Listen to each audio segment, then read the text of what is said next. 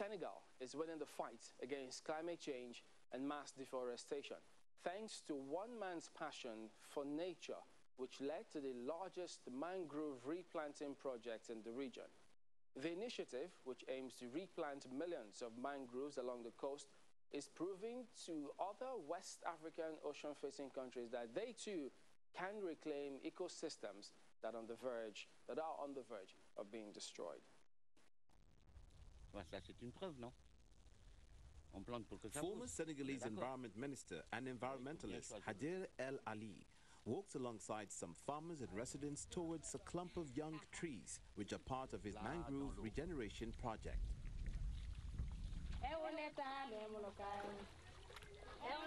Feet deep in the mud, the farmers and residents plant mangrove buds as they sing together, a reflection of their commitment to the success of the project. Some of the mangrove buds are brought here by the farmers, whilst others are picked up from where the currents carry them with the sand. Some of the buds that have been moved by the current ended up here, but this is not the suitable area for them. And if we look around, you see that there are plenty of buds that have ended up here, but can't grow and they die. So I'm bringing them over there, closer to the water, so we can try to make them grow. According to livelihood funds, the mangrove restoration program is the largest in the world. About 10% is funded by the government, while the bulk of the funds come from private companies. We started in 2006 in a village where we started planting with young people from Tobo, 65,000 mangroves. In 2007, 15 villages joined us and we planted 700,000 mangroves.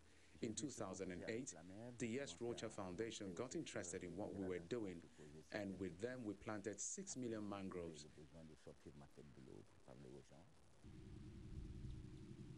Courtesy of the initiative, Senegal has regained more than 10,000 hectares of mangroves, enabling villagers to cultivate rice on land they'd previously lost. You see the rice paddies here. They were non-arable land with a lot of salt.